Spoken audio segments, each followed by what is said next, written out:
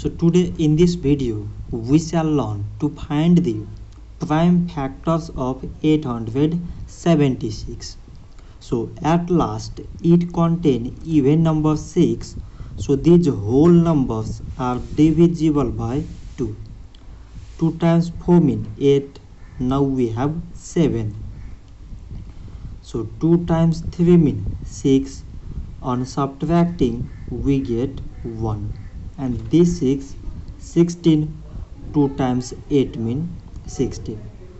Again it has even number 8 at last, so it is divisible by 2. 2 times 2 means 4.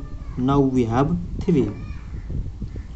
So 2 times 1 means 2. On subtracting we get 1. And this 18. 2 times 9 means 18. So now we got 219, which is exactly divisible by 3. 3 times 7 means 21.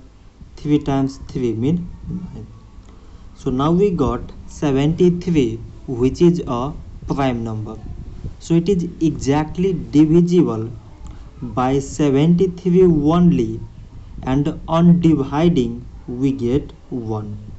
Therefore 876 is equal to, from this side it is 2 times 2 times 3 times 73. From here it is 1. So these 2, 3, 73 and 1 are the prime factors of 876. So this much for today, and thanks for watching.